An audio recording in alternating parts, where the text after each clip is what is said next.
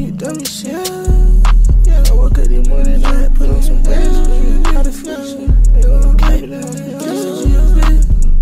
And these undercover jeans, they cost like 2. When I hit that bitch, I had. What else you been working on? I know you just recently dropped your project. Man, I'm still working. I'm working on another project right now. It's some shit. See, they're my DJ, my partner, Tezco Cam. He dropped music and shit. So, like, this some shit me and him working on my next tape. This one really gonna be an album for real. It's called No Stylist.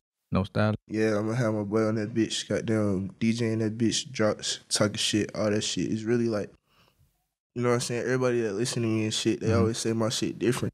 Oh, yeah. Then I personally feel like, you know what I'm saying? I'm gonna say it for myself. I be dripping. So, like, I wanna make a tape where I incorporate all that shit from, like, how abstract my music sounds to how abstract my motherfucking fashion is, you know what I'm saying? I want to put that shit in the music for these niggas to hear and eat up, you feel me? Facts, hell yeah. Hey, I see your sound different, though, from what we used to seeing and shit. That's what I said, that's what I'm here for.